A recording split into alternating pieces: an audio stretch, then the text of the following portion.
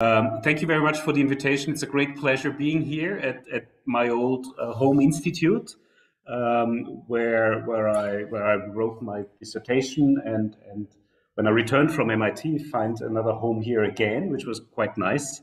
So it's always nice to come back. Yes, I should say thanks for the introduction. Although in my old days I used to work in artificial intelligence a lot, mostly in embodied artificial intelligence, so work with robots. Nowadays I work more in philosophy, and although my philosophical education is mostly epistemology, which is the philosophy of knowledge, nowadays everybody has to work in ethics. So this talk is about ethics. In the old days, I was making fun of ethics, but yeah, what can you do? So the title of this talk is Ethics and AI. I believe in the handouts or in the original announcement, it was Ethics of AI, but I think Ethics and AI is better. And it's about good AI versus the totalitarian enforcement of norms. And I'll explain what that is, so I don't have to give this away right now. Let me just start by trying to find out how I get to the next slide. First technical glitch. What? No, why doesn't it do it? That is cool. This is really cool because it did it. Maybe that's very slow. Or you need to really have press it hard. Anyway, there you go. So I will talk about ethics, obviously. So ethics tries to answer the question, what to do, what should we do? Then I'll talk a little bit about principles, so the idea of do this. Then about agency, which is basically doing it. Trolley problems and what to do with them. About what I would like to call full norms, or what we should not do. And then I have some conclusions, and I will discuss what to do now. And I'll start with ethics. Ethics is a philosophical discipline, and I think that's important to understand. It's not, as sometimes it's being debated in the public, a book that you open so that you know what to do. It is a philosophical discipline. It's a proper academical discipline. It's the philosophy of morality. So unsurprisingly, as an academic field, it debates questions from a very specific understanding, in this case of morality. And Bernard Goethe is an American philosopher who has given a definition of morality as an informal public system that applies to all rational persons, governing behavior that affects others and includes what are commonly known as the moral rules, ideals, and virtues, and has the lessening of evil and harm as its goals. And there's quite an important point in this definition that I would like to point your attention to, and that it is an informal public system. So different to, let's say, our legal system, morality is typically not encoded. It's a practice. It's the practice that we have. And ethics is the study of that practice, but not in the sense of studying it like in social science. It's considerations that are of a very principled nature, as I will continue to talk about. And it applies mostly to rational persons. That is also interesting when we talk about the ethics of AI, because actually originally morality is not about machines. It's about people.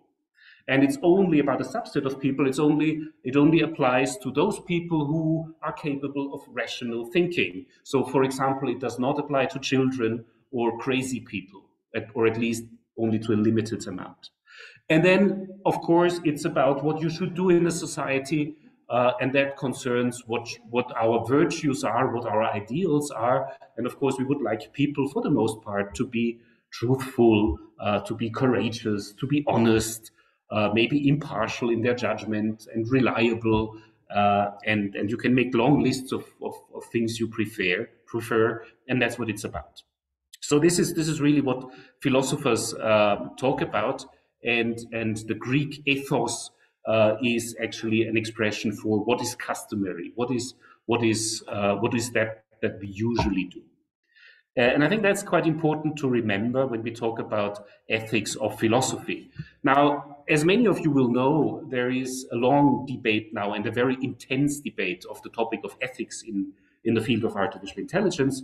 It concerns a broad range of issues. It concerns, for example, safety in autonomous driving. It concerns the question of fairness when it comes to autonomous decision making. The example that I'm using here is the one of the Austrian labor market support office, which was heavily in the media because they wanted to put in place a system that some considered as treating women unfairly. There is a big question in medical AI, for example, about transparency of the decisions and understanding what the systems do. There are issues of privacy, of who is responsible when something goes wrong. And of course, there are big debates about what are the impacts of AI systems in our work environments. How does labor change? How does the type of the jobs that people have, how does that change as soon as we start using artificial intelligence? Now, in many of those questions, of course, it is very often about actions that systems take. So this is what really concerns us. What's our concern when we talk about the ethics of these systems? It's what does the system do to us? How does it change us? What are the consequences of the actions? And that could also be an influence. And then let me just, although I'm not using this in this talk very much, let me just point out that in many types of modern ethics, it's not just about people, it's also about animals, for example. What do we do to animals or even the environment? There is even a field that is called landscape ethics. So modern developments are much broader, and I think there are important points to be made about this, but I'm not going to make this talk about this in this talk. I'm limiting myself to people. It's complicated enough. Now, in principle, as I said, this is informal. And I think for everybody who works in computer science, and there may be one or the other present in this room, that already should ring an alarm bell. Because typically in computer science, what we deal with is formal systems, unless we're building robots or unless we have cyber physical systems where we are also to some extent leaving the realm of the formal. We have to deal with clocks and with forces and with batteries. But for the most part, large parts of computer science focus on the formal. But in ethics, very quickly, we enter the informal world. And also what I said about morality, it is an informal way of discussing what people should do and should not do. But also, of course, we discuss legal aspects in ethics. Sometimes that is more formalized. That is, of course, let's say, a formal descriptions of what people should and should not do. So it's a bit of a mixed bag here. But I want to emphasize that when we talk about ethics of AI systems, we are interested in this agency. We are interested in the aspect that these systems act, and they usually act in ways that have consequences for people. So I think this is quite important to keep in mind.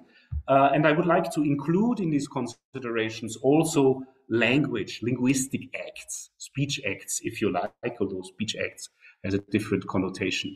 So there are, of course, also ethical issues that people have been recently talking about as concerns large language models, for example. This, again, includes privacy aspects. There is a big debate about authorship and plagiarism, about what this does to work, about misinformation, about how these systems could be used for manipulation and deceit.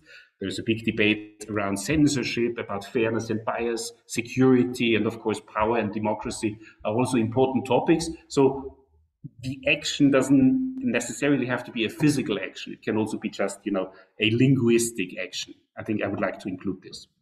And obviously, AI systems can impact on people. They can decide on people.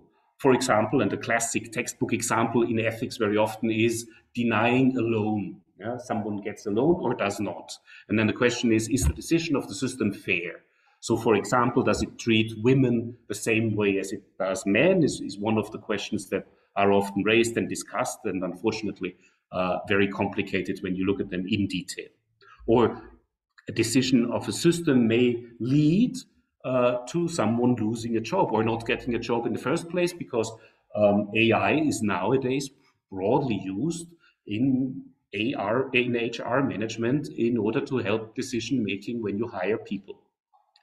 But this would be, let's say, a relatively straightforward way how these systems act and have an impact on people. There would be questions of influencing people. I think that's also what we discussed broadly in when we investigate social media, and then the people complain how AI can be used in order to influence people and trigger certain behaviors, be it purchasing behaviors, be it voting behaviors, so all of that. It can obviously hurt people when we think about cyber-physical systems, autonomous driving systems. It can incur injuries. It can, of course, also lead to mistreating people when there is a wrong medical diagnosis, bad medical advice. And I would argue that there is also a point to be made about knowing about people. That's maybe less straightforward acting. So infringing someone's privacy, outing secrets about a person to the family, interfering with their dignity would be aspects where ethical considerations come into play that are related to knowledge about someone, which is not usually considered an act. But I would like to say that, or suggest that this is also something we should consider in this case here. And I would like to also make a positive point. All these debates that you find in the literature are interesting in that they are often triggered by having an AI system that may not be entirely ethical. For example, that has an aspect of being not completely fair, or that has an aspect of treating someone badly. And these systems tend to at least make these unethical aspects explicit. So that's nice about the system. Yeah, I would suggest that in a way, these systems are a mirror of our society and of our behavior, and make explicit what may already have been dormant in our society for quite some time. Yeah? Maybe researchers wouldn't like this point, but I think it's actually something nice about AI systems. So when we are modeling people using artificial intelligence, it's obvious that one of our constraints is that we are limited in what our models can know or can predict and can control.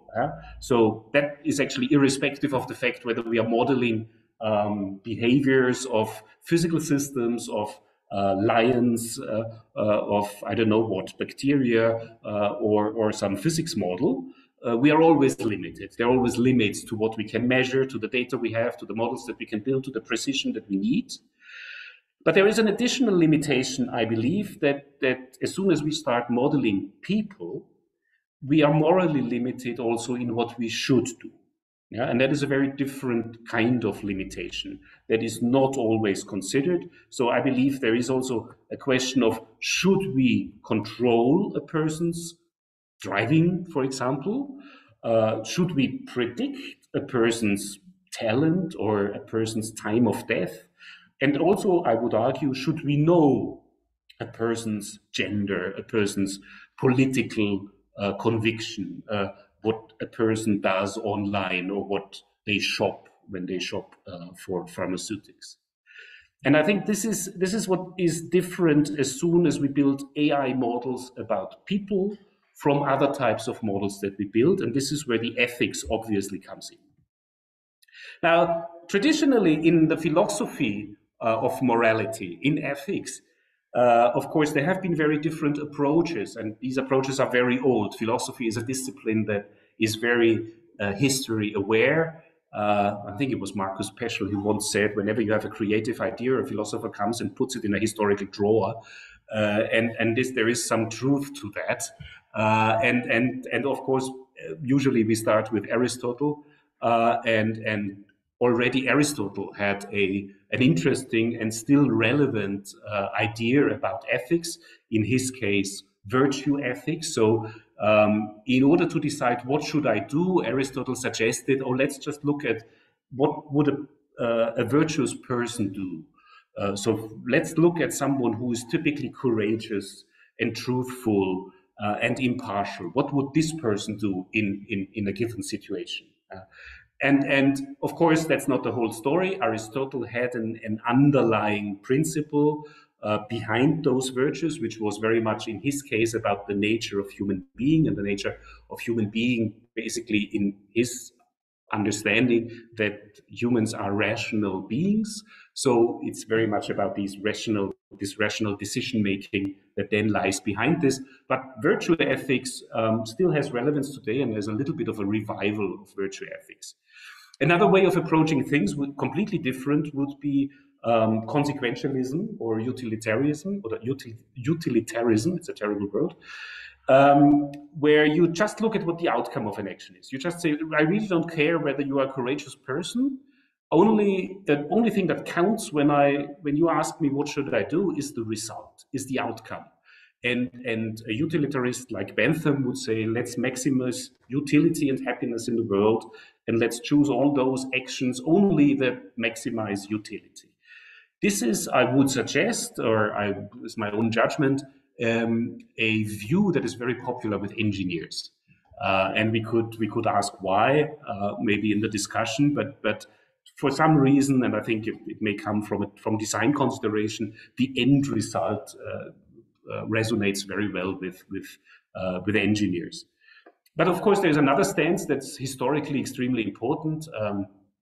The German one, the Kantian view of being a deontologist, where you chose those actions that you could formulate as a general rule, suggesting that everybody should live and behave according to that rule. So in that case, it's a very rule-based approach. You look at rules that regulate what you should and should not do.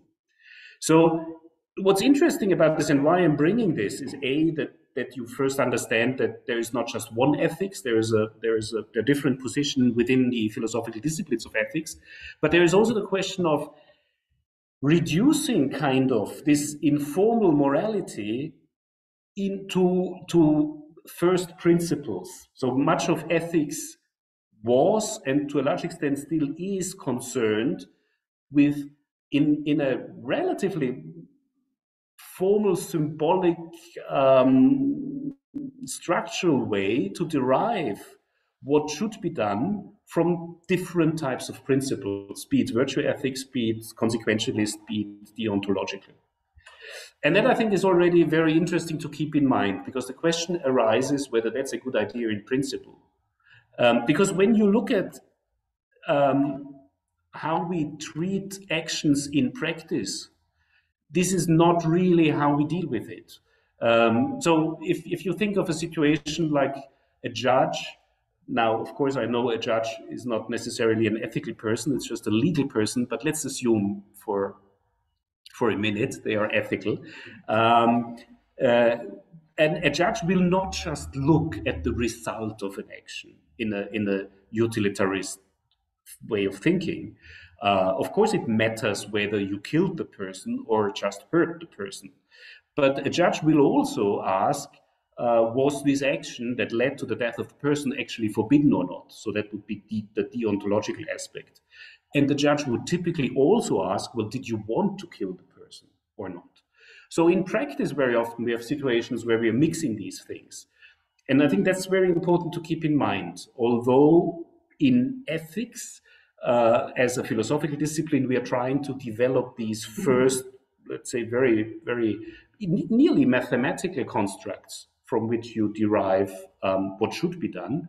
In practice, always in our daily lives, it's a very mixed picture. It's a mix of approaches. Now, when we look at what people have suggested in artificial intelligence and how to deal with all these consequences, the impacts that AI systems have on people, there is a lot of proposals around and published that are in studying principles. They give principles that you should follow.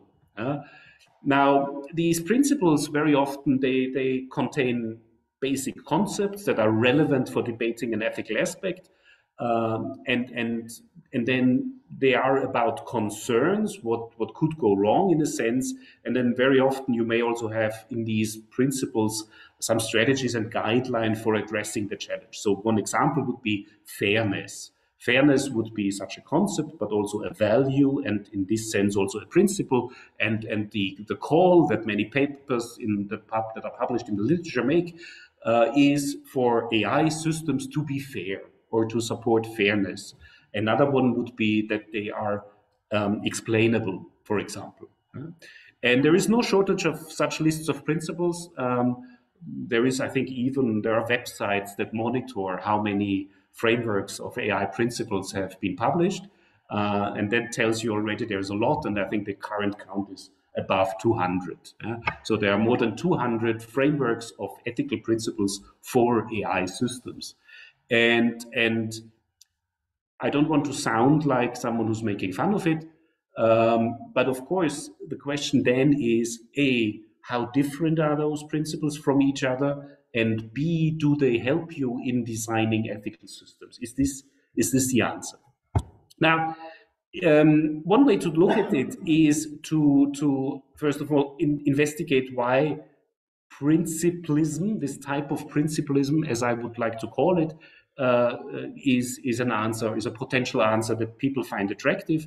And where does it come from? It obviously comes from the field of bio research, and in particular, it's an approach that was developed in response to horrific research.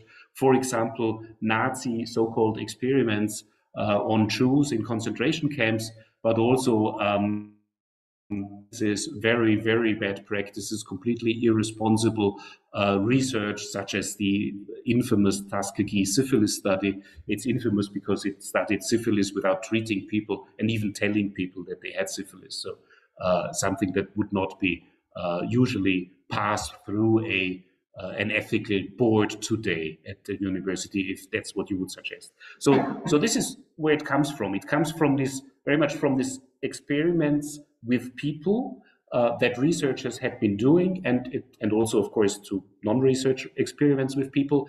And it resulted in a set of principles that people should respect. And one important document is Tom Beauchamp and James Childress' proposal of 4 principles: autonomy, non-maleficence, beneficence, and justice in designing and implementing research. And it resulted in the end in a lot of guidelines that nowadays you find, such as the Declaration of Helsinki, but practically every university has one such research principles that their researchers need to adhere to when they do studies. And when you look at these lists, the autonomy, the non-maleficence, the beneficence, and the justice, you will immediately realize this is actually very close to some of the proposals that are being made for artificial intelligence. And the ethical framework principles for AI that you find could be reduced in many cases to different lists. It depends on how you structure the lists. It depends on whether you think that, for example, transparency is something that belongs to justice, or whether fairness is a concept that should be formulated as a consequence of a just system, and then so you can structure them in many different ways. But there is research, and people have looked into this, how many underlying basic principles there are. And so there's actually, for example, a proposal by Floridi, who suggested really it's just 4 principles that you can also find in the bioethics experiments proposal, which is justice, non-maleficence, beneficence, and autonomy. And then there's one which is actually special for artificial intelligence, and that is explicability, the fact that you should be able to explain what these systems are doing. And all the other things could be sorted under the other higher level concepts. Now, be that as it may, and I think there are different ideas, but there's a good reason why we find these 4 and not others, and that is because the bioethical principles, they of course are very much interested in human autonomy. That's what they actually want to value. And so it's unsurprising that there is a relation between whatever people want to suggest for AI systems. That also has to do with this ethical consideration, because it's about autonomy and also about action. And I think this is where the relationship comes from. Now, many people have criticized these principles, and I think rightly so, for not telling you what to do. Yeah. So, and especially, sorry, in detail, how to do it, how to build systems now that are fair, that are non-maleficent, that are explainable. And if you know a little bit about the literature, explainability has become a whole subfield of machine learning research. So it's easy to write it down in an ethical framework, but it's very, very hard to do. And I'll talk a lot about this a little bit. But let me just emphasize that I think this aspect of agency, of doing something, is really important, but it's a very complex concept. We may understand it as a capacity of someone to act, and that usually is interpreted, at least in philosophy, as a willful, intentional action directed at a goal. And then there are questions of causation, volition, consciousness very quickly coming up. So did you really want to do that? Was this a conscious decision? What does agency really involve? Gets very hairy very quickly. For artificial intelligence, obviously, we may choose not to focus so much on consciousness yet. So for AI, maybe it's enough to say we have a system that receives data from the environment, that then takes actions based on input data autonomously to achieve some goals, with some goal that it's either optimized for or that it has explicitly represented, and then improve the performance by learning from interaction. That is actually Floridi's proposal. And I think the one takeaway thing that I would like to stress here is this is really, in this case, the emphasis in the AI system is about the action, and Floridi went so far to say AI really is mostly autonomous action without much intelligence. So he said what has happened in these latest success of AI system is separating the autonomous action making that was quite successful and is quite successful from intelligence as we used to understand it as this broad human contextual intelligence, of which we still don't see a lot. So, and I think this proposal is an interesting one. It focuses completely on the autonomy part and hence on the action part. So Floridi says this divorce of action and intelligence is really happening because of this decoupling of the problem solving from the need to be intelligent that humans and also animals have developed. And then I guess it would be much better to speak not of AI but of artificial agency, and then hence the question of ethics arises quite naturally, because when we speak of agency, it's the question of what should we do, and doing is the agency. So this connects the two. Now in philosophy, very often what people are discussing and how they motivate their theories are dilemmata. And for these dilemmata, very often you use very simple examples that then motivate your choice of theory or your point and your argument that you're trying to make. And I think many of such problems are also being studied in the current debate about AI ethics. So one debate that is, of course, an important one is the question of what should an autonomous driving agent or a car that is driving autonomously do, and what should it not do? What are the ethical questions that arise when AI systems intervene in human decisions making? That starts with driver assistance systems. Should a system hinder you from changing the line? That already could be viewed as limiting human autonomy and creating machine autonomy to some extent. To the point where should the system go or not go, or when should the system brake or not brake, or in which direction should it drive? And very quickly we arrive at the infamous trolley problem. The trolley problem is one of the most discussed philosophical, ethical problems in the literature. Whole books I would say, small libraries have been written about the trolley problem. And usually the way it's formulated is you have a car, a trolley, that is out of control and threatens to kill a group of people. And then you have a possibility to intervene, for example, by someone at a switch who can help, instead of 5 people being killed, only 1 to be killed. And that's the trolley problem, and it raises a lot of philosophically interesting questions. So the first question, of course, is what's better? Should we kill 5 or 1? The second question would be, has this person at the switch a duty to act or not? And then there are many variants of this problem that will lead people to different decisions. So intuitively, often people will say, of course, it's better to kill only 1 person. But then, of course, the question is, why killing that person when actually we are now intervening, and doesn't the person at the switch become responsible for killing this 1 person now, whereas originally no one was responsible, it was just a technical failure or an act of God, if you like.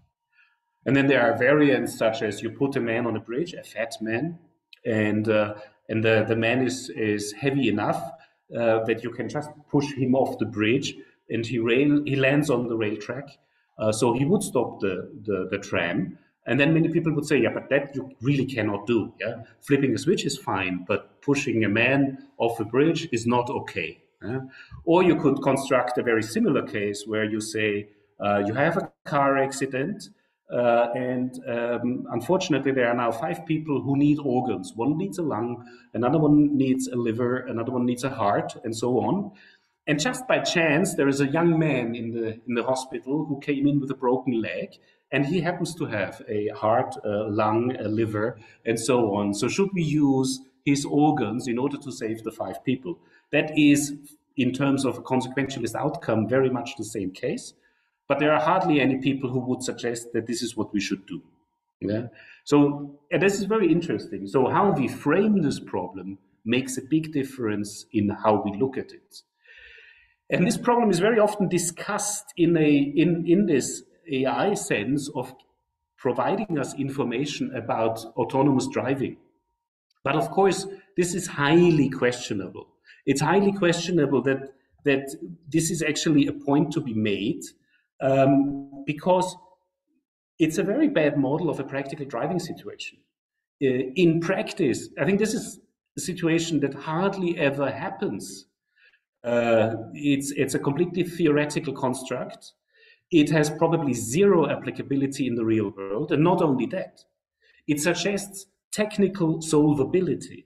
By discussing the problem like a trolley problem, you are assuming it has a technical solution and it can be decided. Whereas in practice, most car manufacturers would actually have a very simple rule that they basically reduce the energy. They brake as hard as they can, reduce the kinetic energy, and hope that that saves the most people. An active decision of a car that, for example, if the driver would be killed instead of a group of passers-by, would make the car very difficult to sell in most cases. So really, there are a lot of questions to be asked about these types of problems. They are not in any way solutions to an ethics of autonomous driving, I would suggest. And I think this is important to keep in mind. Now, unfortunately, the situation is not much better when it comes to fairness discussions. So let's take this classic example where we have an AI model that has learned that in the past, most engineers, at least in some parts of the world, were men. And then it models this in its model. So engineers are mostly men, this type of knowledge that becomes represented in the model. And then you could use this model in order to select engineers for open job positions. And if you follow the model, obviously you would choose men as engineers, with the result that you get mostly male engineers. Now, there is nothing wrong in the sense of that this model isn't correct. It is just the fact that you're basing the model on what we would nowadays call something that is biased or perhaps unfair, and that we would actually politically say, socially, politically, that the past should not be extended into the future like this. Yeah? So we are intervening in this type of decision making as a society, and we say, look, this is really not okay. It's a correct model of the past, but it shouldn't be like this in the future. Unfortunately, we are always bound to make models of the past. Even our model of gravity is based on measurements that we have performed in the past. If gravity changes tomorrow, these models will be wrong. In the case of gravity, unfortunately, we cannot have a political opinion about how it should change. Well, we could, but it's unlikely we could implement it. But in the case of the engineers, obviously there is a political point to be made. There is a social decision to be made about this. Now, that's the easy part. The more complicated part is how should we implement fairness? And one of the big problems is that there is not just one fairness conception in the world. And these fairness conceptions, they may actually depend on the type of situation that we have. Our fairness decisions may be different for choosing engineers from who should get a grant or who should get a loan or who should get a certain medical treatment. It's not enough to say this is unfair. We also need to, as a society, develop an understanding what is fairness. So should the black and white applicants have the same loan approval rates, or should they have the same rejection rates, which only theoretically is the same, not in practice? Or should we replace a black person with a white face, but with similar other attributes? Should we treat them, as prototypes? There are many debates we can have. What is actually fair? It's not a mathematical easy solution. There's not a mathematical answer to this. On the other hand, if you implement a model, you have implicitly defined a fairness model. Yeah? So I think that's very important to keep in mind. It's an inescapable question, but we do not have a straightforward mathematical answer. And the answers to these questions need debate, they need political discussion. Here's another example. In the past, we have calculated our insurance premiums for rich people with big houses at a rather high level because we thought they have expensive things in their houses, and the houses are expensive to repair if they burn down. And we think this is fair. Now, with data analysis, we can be a bit more clever, and we know now maybe that young drivers that want to rent a car should have higher rental fees because they are more prone to accidents than older drivers. And that is a question. This is actually what's, I think, implemented in many parts of the world to the extent that very young drivers may be excluded and it's not possible for them to rent a car. And I think by and large, most of us would say that is fair to some extent. Now, when we add a smart control, we could actually do much more. We could say, look, we know that young men under a certain age are really dangerous drivers on weekends, especially weekend nights, and they cause much more accidents and they are really heavy. Should we equip their cars with a box that makes it impossible for them to drive at night on a weekend? Or should we then at least give them a reduction if they equip their car with such a device? And there are countries in the world that say, yes, we should do that. And yes, we should adapt our insurance system to accommodate for that. And then there are other countries where such systems are more difficult to sell, for example, in Europe. But we could go even a step further with artificial intelligence. We could actually let the car propose, for example, a safe route. And if you decide against this route, you would be charged a higher insurance fee dynamically and completely automatically, and maybe depending on traffic. Is that something we want to have as a society? So this type of discrimination that we want is a choice. It's a societal choice, and it is something that we politically have to agree on. And I'll skip the types of. Let me just say that there are, of course, considerations about this, and usually we would say, well, you should only discriminate between those parameters that you can actively influence. So it should not be your ethnicity or your gender, because that's something you cannot influence. But there is even a debate to be made about what can you influence. So I think for example, in the US, people would say your degree or not degree is something you could influence, whereas in Europe we would be perhaps more realistic and say, really, it's something that you can only influence so much, but really your parents and where you come from play a big role in that, and there is limitation on what you can actively influence. So even there is a question to be made.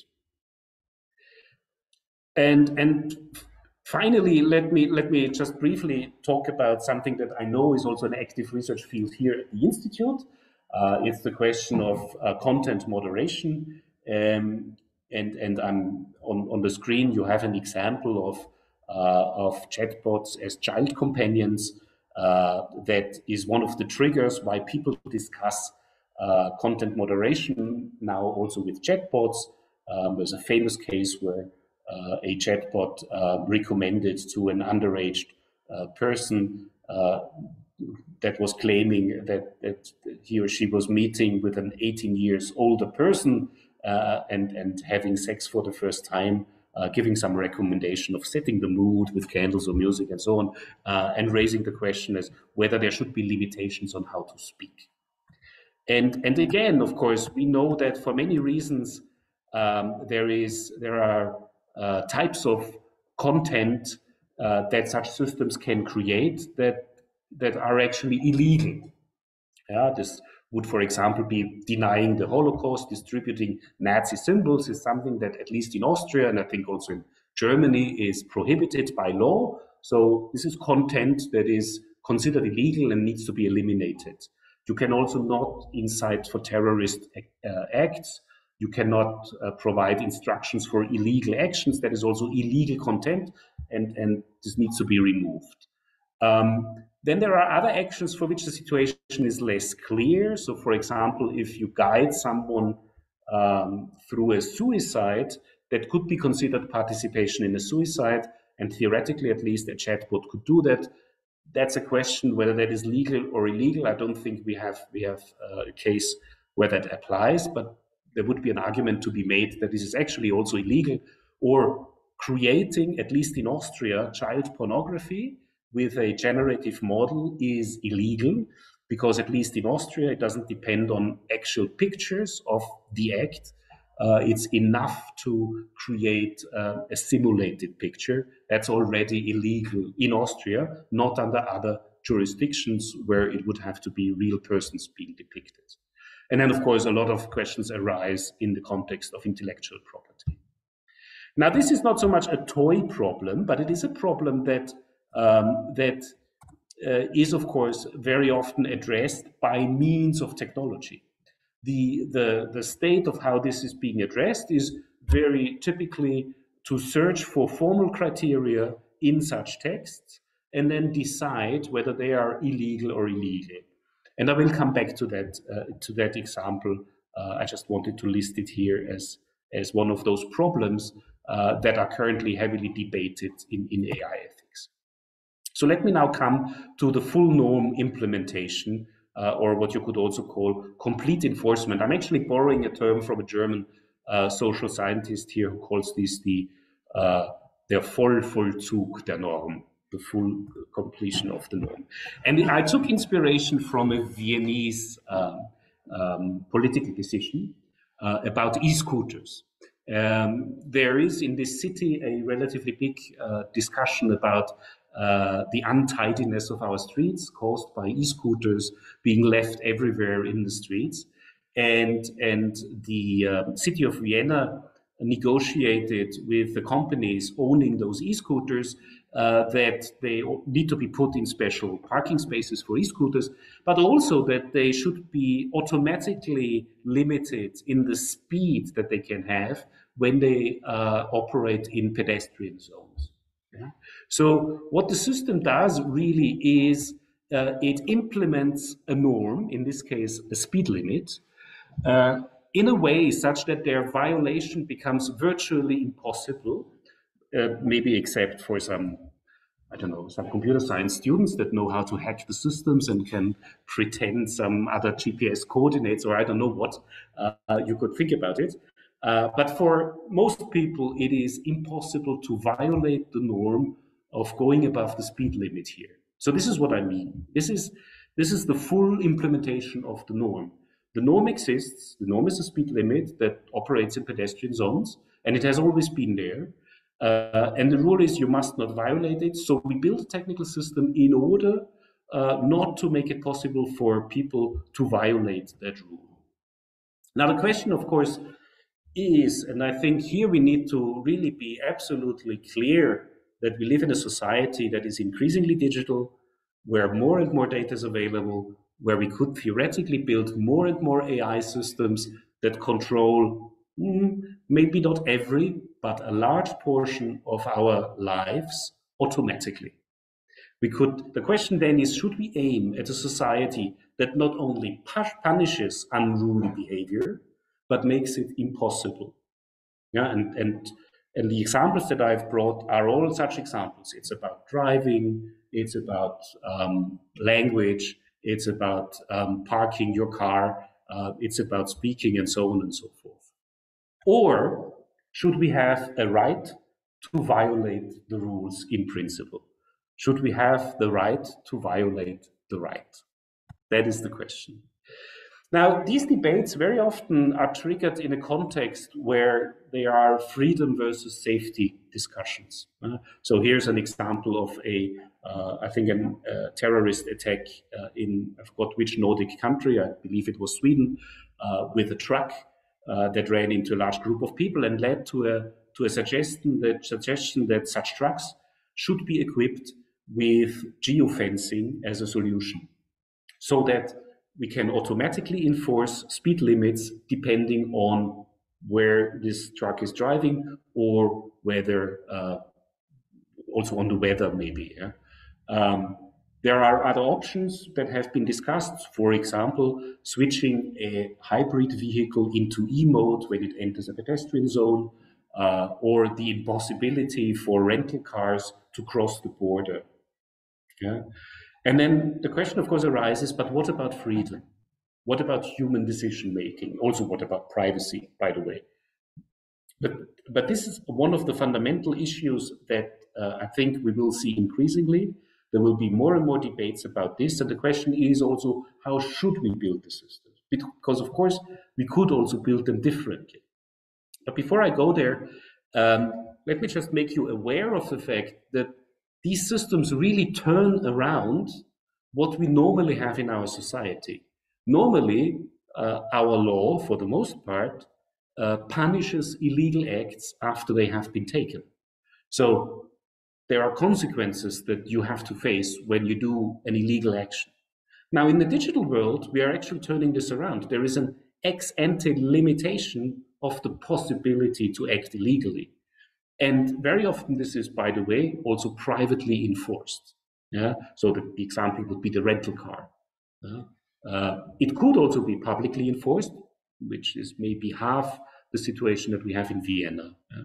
But as we are moving towards a post-digital life, really this question of private enforcement of the law ex ante, what it would lead to is the elimination of the ability to act unlawfully. It's clear that there are good reasons why we want to have that maybe. So first of all, of course, it's a limitation of personal autonomy. Yeah? You are limited in what you can do. Okay. Then some philosophers of law argue that you should have the right to violate the right, at least for those laws that do not have dramatically bad consequences, such as killing someone. What it also does is, and that's perhaps more interesting, it disregards exceptional circumstances. Yeah, there is, I guess, no police officer in the world, and definitely no judge, that will give you a ticket if you are exceeding the speed limit with your pregnant wife in the car and you're driving to the hospital. So laws in real life have exceptions. Our life is not so formally ruled as it appears. It is for the most part informal. Then sometimes we want to act against the norm in order to protest against the norm. We want to actually, we think a speed limit of 100 km on some part of the motorway is wrong, and this is why we are violating it. It's a conscious choice. And then, of course, it disregards completely that there may be errors and there may be intention in what we do. So there may be errors in the measurement of the system, and then we are bound to whatever the system decides about us. Yeah? So that's another big question that I'm not going to discuss any further. So, and I just want to make you aware that, for example, in some parts, such as in online content moderation, we already are very much to such a in this situation. The identification of problematic content online is very much already an ex ante implementation of a norm, and it goes far beyond what is actually legally proposed or legally suggested. Yeah? So what is nowadays, for example, remove the online networks is not just what is illegal, but also what some consider inappropriate or unwanted. Yeah? And the reason is that, of course, this implementation happens through private actors who have other interests, who, for example, also have a business interest. I do not think that the makers of modern large language models limit what these systems can talk about so much for ethical reasons, but it's mostly business reasons. These systems are limited the designers try to limit them, but it turns out to be really difficult in what these systems can talk about, because certain ways of talking would just make the system more difficult to use and to sell, for example, for children or in other contexts. So this is another really important debate. What we are moving into here is a type of extension ethics. If you look at this picture by Caravaggio, and we did the experiment, actually this was classified by, I think it was, I don't remember which chatbot it was, as a pornographic image, obviously. It could as well be a medical image. This poor guy has a problem with wings. But of course it's art. It's an artistic image. That's what it really is.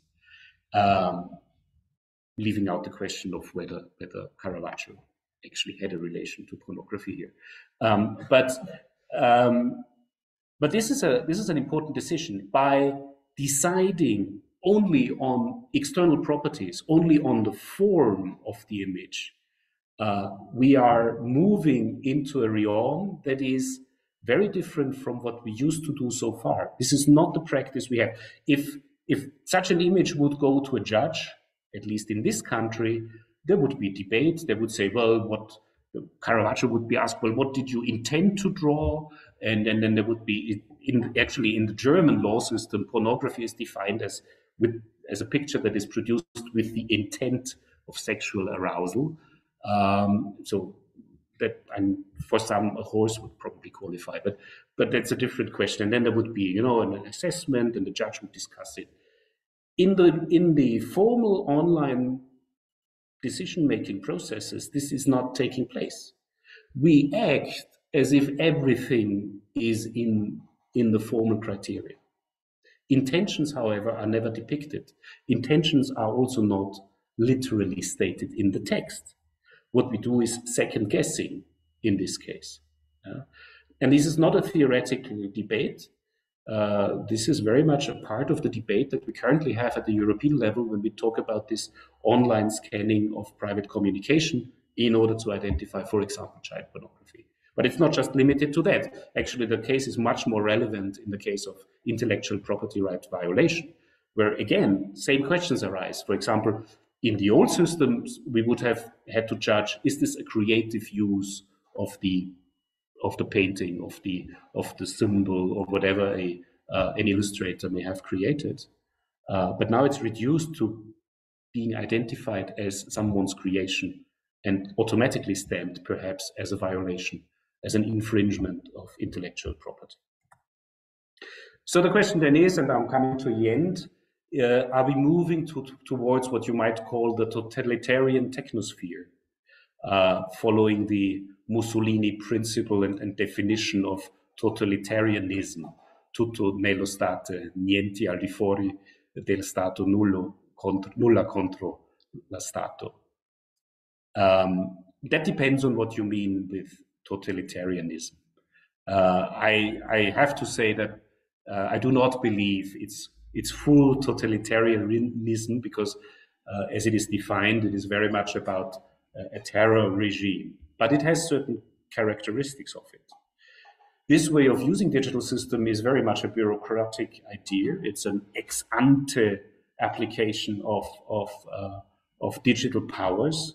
It is something that Zuboff warns about and says there are totalitarian trends following economic pressure in modern surveillance capitalism. It is something that Carr has been suggested in the trend away from individualism towards totalitarianism, where a group forces another group to act in certain ways. And even Hannah Arendt suggests that the essential element of totalitarianism is the loss of space for action, or as I would say, agency, through terror. That is not true. We have to replace terror with digital systems here. Yeah, and there are certain characteristics which I think are quite important to discuss and debate. The idea of creating a new society, of a technical fix to societal problems, a certain truth claim that totalitarianism has that may also be associated with this digital ex ante implementation of the law. The idea of total power, however, I concede it's not a party power, it may actually be a democratic power even. Yeah? But this idea of an unlimited sphere of influence, that it works totally, again, is a characteristic of totalitarianism. There are certain aspects that are not present. We are not usually talking about a leader or a dictator. It's not a system of terror that is in place, but it's a system of digital enforcement. So the question whether it is a good idea to technologically, or in this case, digitally, eliminate the possibility to act in disagreement with set norms is the question I would like to ask. And so in my conclusions, and I think they are also mostly open questions and we can discuss them, I would say that much of the AI ethics debate still ignores or simplifies the relevance of context and politics. When you read the literature, it is still full of toy problems, of trolley problems. It is still full of these reductions, also in this ethical theoretical sense, to first principles, which I don't think will in the end help us, because one AI ethics does not exist. The core question of AI ethics is agency, and from the human perspective, autonomy. These are the two things that actually, I believe, are at the core. A big problem in this debate is to say it with the Spice Girls. We do not know what we want, what we really, really want. It's just ethically provisional decisions that we can take, something that is at the point in time acceptable but never perfect. But that's not how the debate is happening in AI ethics. It is actually quite the opposite. It's more like a mathematical problem-solving debate. I'm a bit afraid that digitization shifts morality away from intentions, from what people want to do, and moves extremely towards formal properties. But I also think that techno-totalitarianism can be addressed on many levels, including a design level. To use the e-scooter example, I mean, if you really want to control it, one way would be to automatically ticket all those people and have them pay, I don't know, 10 euros if they violate the norm, rather than making it technologically impossible to do that in the first place. And I think that's where I would like to end. Thank you very much.